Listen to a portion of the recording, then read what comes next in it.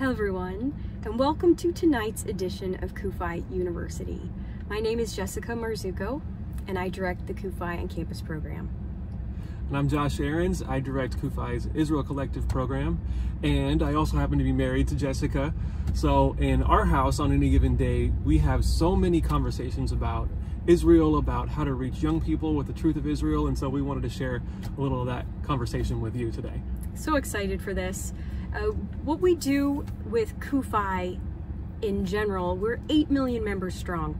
8 million Americans have signed on to say, I as an American Christian support Israel. Because while we support Israel in a promise-based fashion, God's promises to Abraham is the foundation of our support for Israel. Israel is an American issue. Both sides of the aisle, the unity that we have between Israel and the U.S. with shared Judeo-Christian values, the democracies that we hold dear, the foundation of our governments that we move forward with. Israel's an American issue. So with CUFI on campus, we educate not only about the biblical reasons to support Israel, but also the political reasons and why we need to support our greatest ally in the Middle East. So really excited for tonight's CUFI University. We're going to be talking a little bit about what Millennials and Gen Z face when they support Israel. For those of you who don't know the textbook definition of a millennial and a Gen Z, a millennial is someone who was born after 1984. And a Gen Z is someone born between 1997 and the year 2000. These are folks who came of age online. They live online, they express their voice, they speak out, they have their Instagrams, they maybe have a YouTube account. These folks are so familiar with what it looks like to speak out online. So that is why this generation is so important. They are so vocal in what they believe in. That's why the work that we do in educating them when they're already speaking out on issues, to let them know how to formulate the truth about Israel to their peers, to their campuses, to their churches and their vlogs. Yeah, and what you're saying is so important to understand is that this generation lives in such a complicated world and everything is public. Every word they say is public. Every stance they take is public. So if you're going to do that, you have to be so on your game and you have to have all your facts straight, especially on an issue like Israel, where so many misperceptions are floating around and there are so many emotions connected with it. You really have to know your stuff to say something, because you will have to defend where you're coming from. And the other thing that you said that I think is really important to remember is that support for Israel is values-based. I think it's so important to understand that we have all different kinds of Christian denominations, all different kinds of theologies, traditions, ways that we interpret certain verses in the Bible, different sides of the aisle we may identify with. It's a big tent. Everybody, no matter which denomination or whatever label you identify with, support for Israel is still something that is important to you, and it's a place that you belong, because it's a values-based issue. So good. One of the things I love about CUFI and CUFI on campus, when we have our conferences with students, we'll have Greek Orthodox students rooming with Baptists and Pentecostals rooming with, charismatics. Yeah, it's like some people call it Israel uniting Christians. It's yes. it's a really beautiful thing. And it's I remember, powerful. Yeah, and I first got involved with CUFI as a student a few years ago now. And as a young Christian, it really strengthened my faith. It really connected me with a lot of other young Christians, and we were all gathered around this one unifying issue, seeing a problem of misportrayal of Israel in the media and on campus, people believing it, and just as a Christian saying, I cannot be silent while this is happening to Israel and to our Jewish neighbors. And that really did a lot to activate my Christian faith and to really build me into a leader and an outspoken Christian who had, I had to take my faith seriously, because I really had something important that I had to do, and I had to be on my game. And CUFI on campus back in the day really helped me hone those skills and be able to do that. And it's so good. Yeah, I tell our partners, I tell our members all of the time, I tell our parents, CUFI on campus is the safest place for your young people. We are helping them strengthen their voice to speak out for what they believe in. And when we give them the facts and the confidence to speak out for Israel, they're a powerhouse on these campuses. And the future of the United States of America it's hopeful, because these young men and women are getting bolder and stronger. I know for myself, getting involved with CUFI on campus back in 2010, they really gave me a voice. They gave me confidence. They gave me leadership skills. So if you have young people in your life, if you have grandchildren or children or people at your church and your college and career group who are passionate about speaking out for truth, this issue is so important that they know where they stand and are able to articulate it. Please, please send them to CUFIOncampus.org to apply for the DC Summit Scholarship. Through our faithful partners and our friends who support a scholarship to a young man and woman on a campus across this nation where they're being attacked for their beliefs and for speaking out. Through our faithful partners, we can bring these students to the DC Summit to hear from policymakers, pastors, potentially some really high up folks who can really help these students shape their argument to support Israel. Because when it comes to supporting Israel, it's a process. You have to enable them to have the connection with Israel.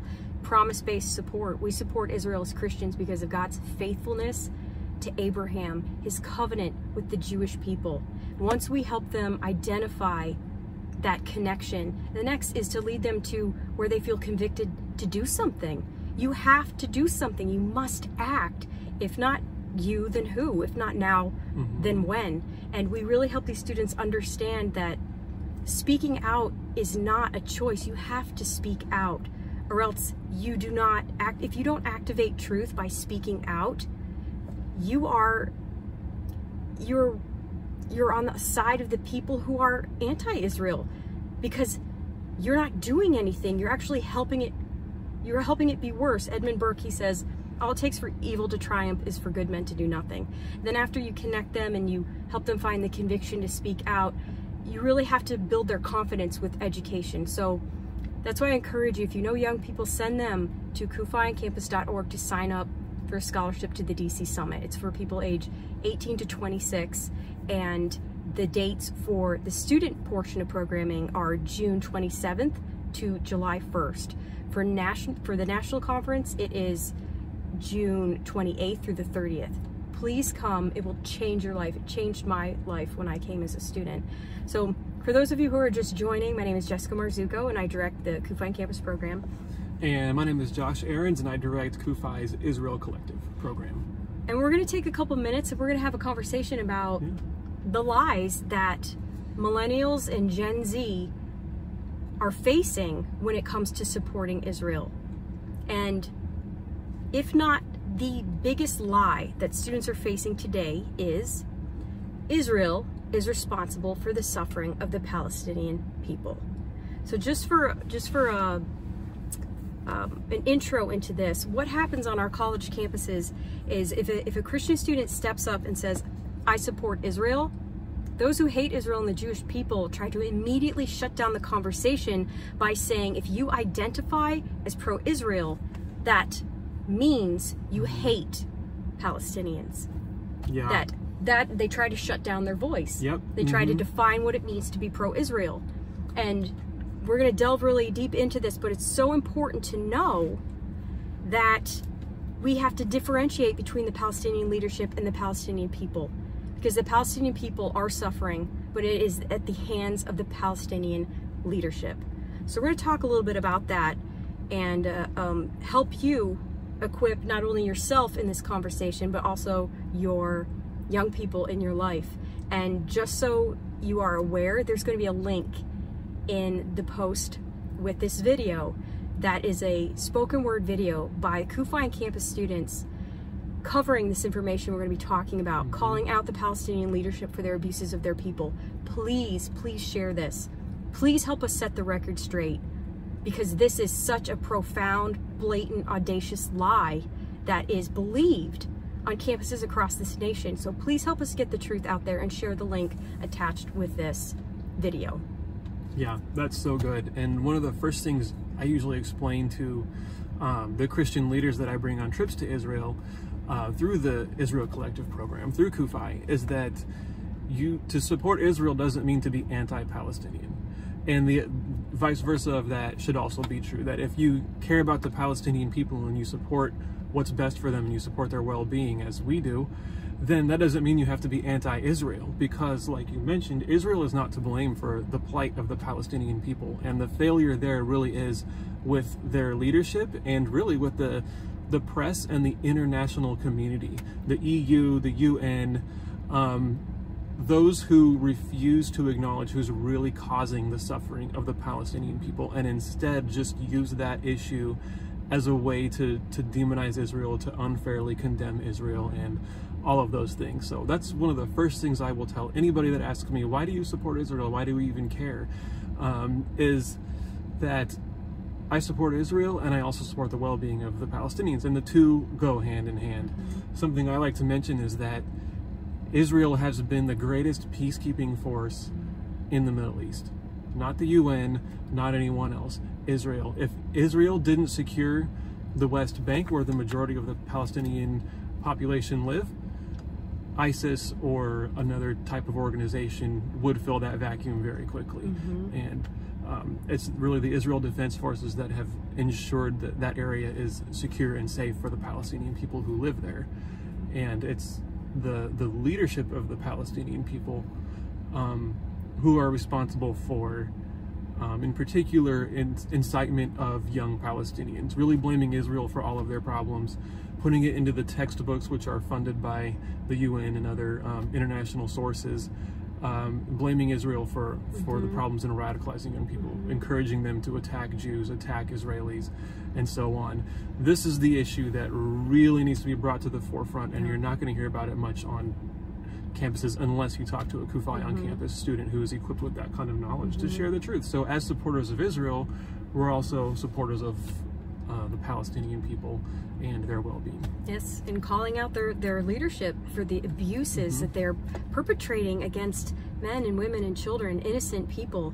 Like Josh was saying, with the incitement of children, just for an example, there's children's programming under the Palestinian Authority that's kind of the counterpart to Sesame Street here in the US, and they have a very beloved character in kind of like a Mickey Mouse-esque costume, and this character is continuously telling these children that it is an honor to be a martyr and kill the evil Zionists and to die for jihad.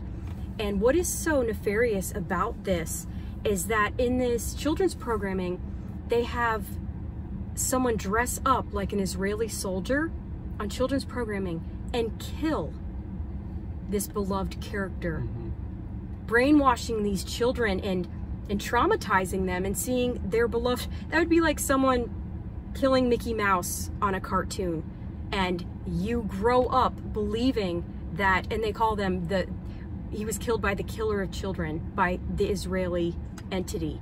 There's no words to express the child abuse that's going on here.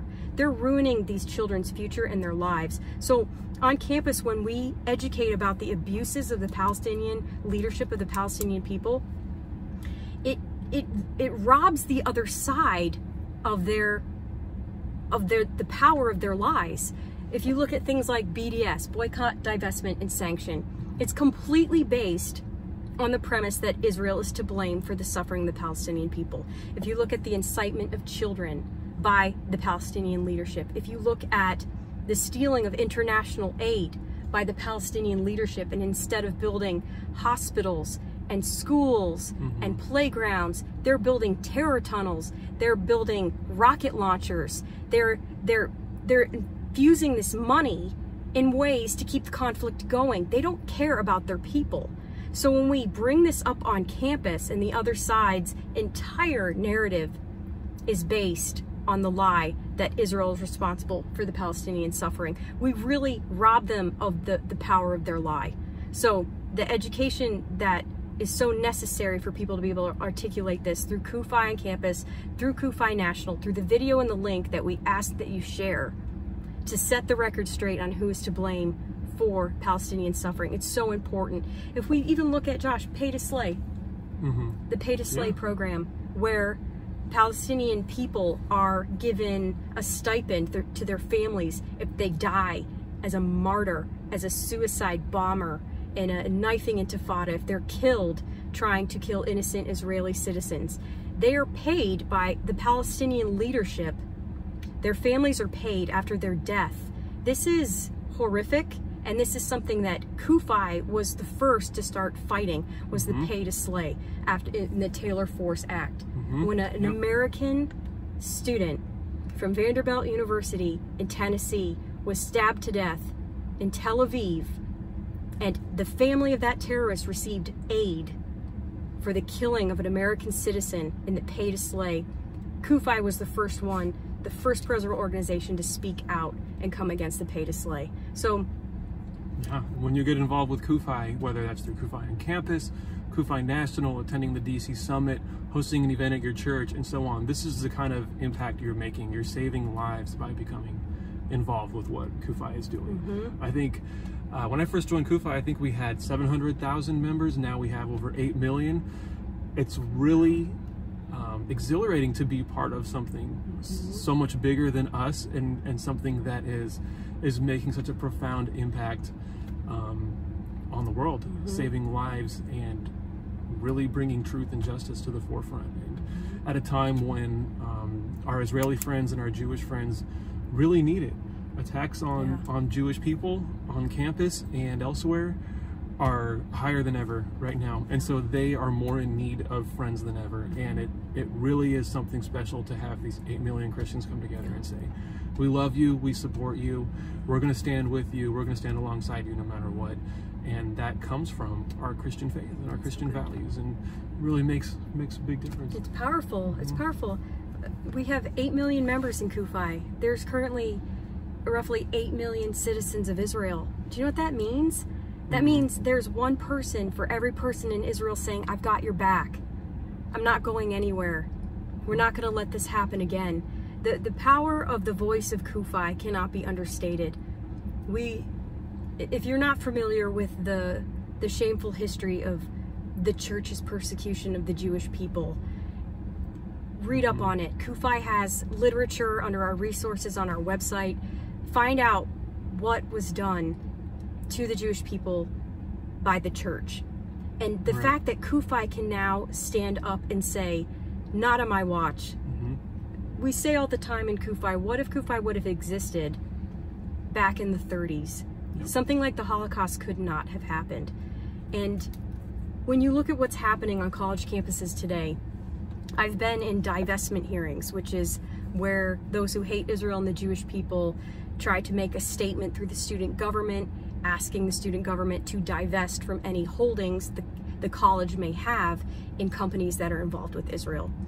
And they're trying to shift the narrative, they're trying to shift culture and get the students on campus to hate Israel by making the outrage of their emotions and their what's going on evidence for Israel as the bad guy. So when our students are on these campuses and they're speaking out for Israel, you wouldn't believe some of the things that they're up against, not only from their fellow students, but from faculty and the administration. We have a student who is being called before the Justice Board for wanting to start a CUFI on campus chapter.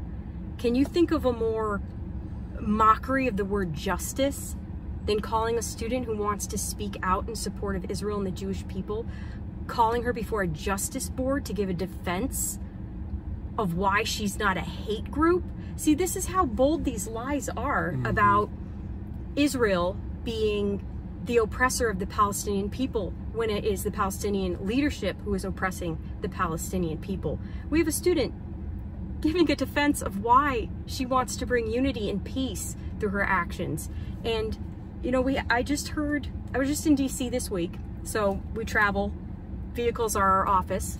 I was just in DC this week, and I heard that a Christian student at Berkeley was physically assaulted for speaking out on behalf of Israel. Wow. And that people who hate Israel and the Jewish people were tweeting his location to have people go and harass him and who knows what.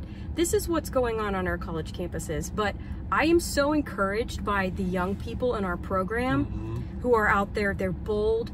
They are excited to speak out. They fully understand, not on our watch. This is not going to happen again. We're not going to let the Jewish people face this hate alone. Yeah. The college campus really is the primary battlefield for what our culture is going to look like in the next generation. And what we often tell Christian students is, yes, when you're on campus, get good grades, do your work, all of that, but also you're there for so much more. You are really there to be salt and light and to tell the truth and to be the defender of that. And so the CUFI on Campus program really equips students in a way that I've never seen any other campus program do, with innovative, beautiful, love-filled materials and information and leadership skills to go on campus and be salt and light and to be the positive group, to be the group that's bringing healing and reconciliation and clarity to the issues. It really is a sight to behold to see these hundreds of CUFI students all in the same room together in DC, cheering for Israel, equipped to tell the truth, asking great questions. They really are the hope for the future, and the CUFI on Campus program just does an absolutely tremendous job of preparing them and supporting them. Students go back to their campus and they know that a CUFI on Campus staffer is behind them all the way, and really the entire CUFI in its entirety is behind them all the way and cheering them on and supporting them. And it's an amazing thing to see. It's so important. It's not insignificant what we're asking them to do on campus.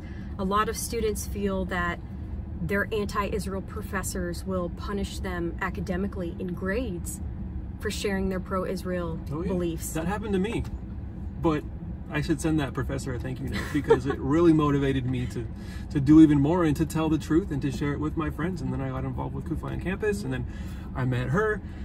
We got married. It was great. I mean, really, students, get involved in the program, because you never know who you might meet. You might meet a wonderful man or woman of God, and it changes your life.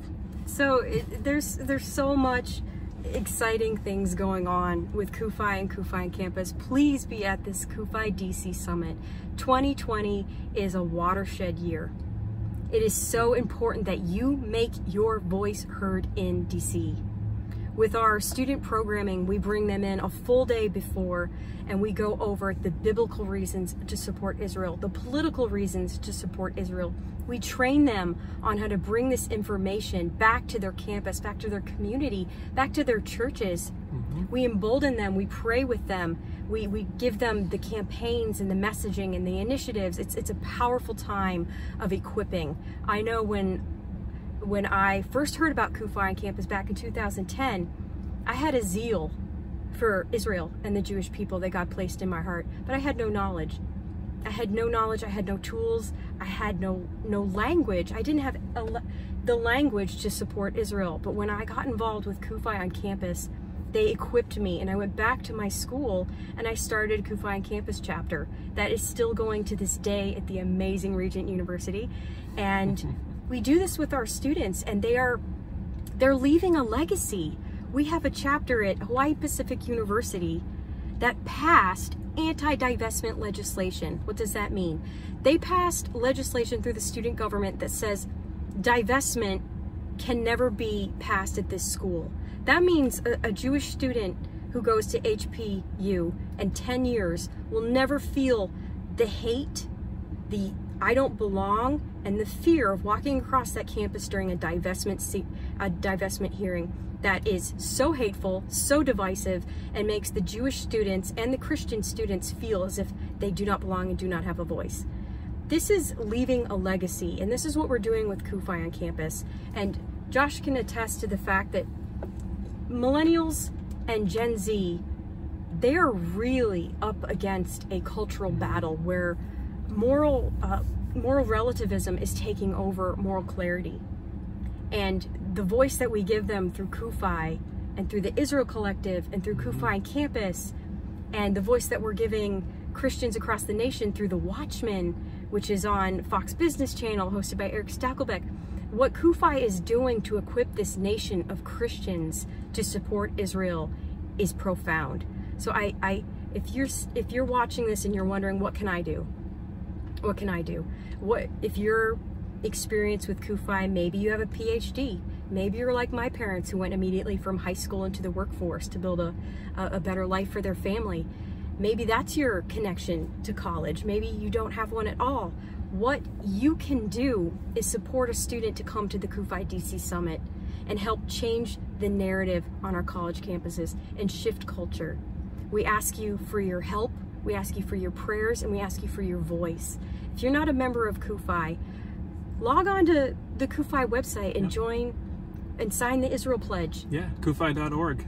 CUFI.org. You can get connected with everything there. You can sign the Israel Pledge. You can get all the information on the DC Summit coming up and everything else CUFI is doing. Wonderful short films and tons of educational resources as well. Just a wealth of information and ways to become involved, and we'd love to see you do so. So many ways to become involved. We have CUFI Coffee Break. If you sign up for the CUFI Coffee Break, into your inbox you will get a short lesson with a link to learn more on something really imperative and important and timely that you need to know about the issue and about Israel. You can continually educate yourself and come to the DC Summit. When our representatives, they receive a letter from a constituent saying, you know, I voted you in, please represent my views and vote this way. They say one person showing up in DC is worth, I think, 300 letters from a constituent.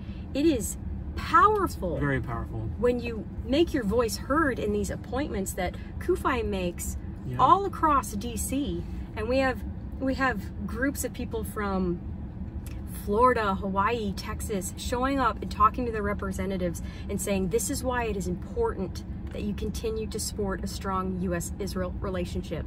And this is why CUFI exists, so our voices are stronger together. Yeah, and most of the people talking to their representatives are students that are trained by Jessica and her team, and it's just, when somebody comes in to their office and talks about this issue, that already makes a big enough impression. But when it's a student and when it's a young person that's going to be voting for a long time and be having influence for a long time, it really, really makes an impact. And I remember back in the day when I was just a student from Oregon, I used to be terrified to speak in public or speak to, I couldn't even have imagined being here, and yet by getting involved with CUFI, here I was, and they gave me the tools and made me into the kind of leader that could walk in there, and I knew how to shake their hand, I knew how to get their information, to follow up with them, to send you a thank you note, to really make an impression. And I remember the year I came back, the staffers for the senators and representatives, they remembered me. They remembered me by name. Wow. And it made an impression on them, and that's what happens, and that's the kind of impact we're making. So it's incredible. And then when our students show up, when our community members show up, if you walk in that door, they know you represent an entire congregation. They know you represent an entire voting district. Your voice in DC is powerful. Please join us for the CUFI DC Summit 2020. Meet the students. We will be joining for sessions, for education. Meet the students, ask them where they go, ask them what they're experiencing on campus, encourage them. Nothing is more encouraging to our students than to know our members support them. Actually, I have a lot of students watching this video. If you would comment in the video section of comments and say, we support you, we're here for you, CUFI and campus students. When our students read these comments, they'll be so encouraged. So give a shout out to where you're at. Our students from Florida will see you're from Florida. It's so encouraging when they know that the generations that have gone before them in this work see them, acknowledge them, and are encouraging them. So give a shout out to the CUFI and campus students in these comments. It would mean the world to our students. And thank you for your support. Thank you if you've ever given to CUFI and campus financially. Thank you. You are changing the future of this nation.